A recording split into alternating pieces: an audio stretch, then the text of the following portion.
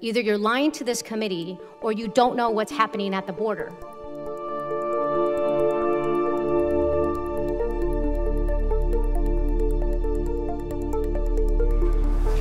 Can I help you? I heard this gentleman just say he was trying to present himself for asylum, and he was told he couldn't. And you are who? I just know that I overheard him say, and I'm trying to find out, are you guys not taking people at the port of entry? We are taking people in order. They are to go to UNAMI, and UNAMI is taking a list, and then they are presented here. Can you please put the camera down? No, I won't.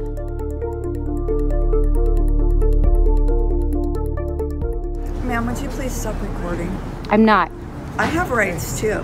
What is the right on me not to be able to record? Well, I have a right to safety. And why is this a safety issue? Okay, I'm a member of the United States Congress. Can I have your card, Here's my federal ID.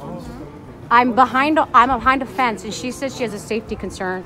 Look at that. I'm behind a fence, and she says she has a safety concern. Because you're... And I've just given her an ID showing her I'm a member of the United States Congress. But and your boss, Secretary Nielsen, will be before my committee. You testified that asylum seekers are not being turned away at the ports of entry.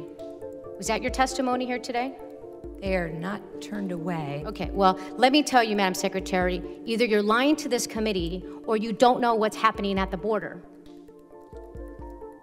And I have been there firsthand, and I have seen it twice. More recently, it just happened on Saturday when I happened to be crossing the border with my mother.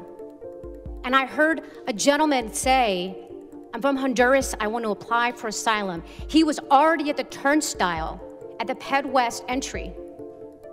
And the agent said, sir, unless you have a visa, you need to leave, you need to go away. They didn't say what you just said people do. They didn't say, here is where you go get on a list. They didn't say, here is the information where you go get access to counsel. As a matter of fact, I pulled out my phone, I started to record, and you know what? I was asked to stop recording. And here they are trying to get this gentleman to leave, who's trying to present himself for a port of entry. No, this is what is happening at the border, folks. He's presenting himself at the port of entry. And he has no documentation, and UNAMI will take him to the area and put him on the list. Okay, but under what authority does it say that you need to be on a list? Lady, we're trying to get home. Can you please do your thing later? We need to get home. And can you holding please us back?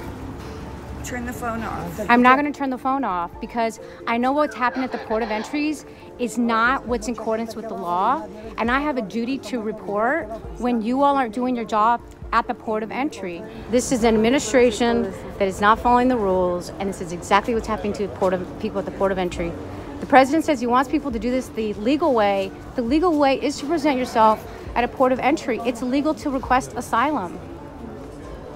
And I'm just observing and pointing out what is happening. So this gentleman said he has nowhere to go. His child is crying now because he's afraid. And now people are telling him to leave because the Border Patrol will not process any one person. And so they're basically making him leave. They're making him leave because Miss Daly over here basically says she will not let a single person through unless I stop recording. They don't want the American people knowing what is happening at that southern border. And Madam Secretary, I don't know if you know what's happening or if this is happening without you knowing, but it's totally unacceptable. And as a member of this committee, you're darn right I'm gonna hold you accountable for knowing what's happening at the bottom. Do you know that 2 members of Congress had to sleep overnight and spend 14 hours in the cold on the concrete at the Otay Mesa port of entry so that Maria, the woman who was tear gassed at the port of entry, would be allowed to present herself because she was on U.S. soil, and legally that's what asylum allows? Did you know that?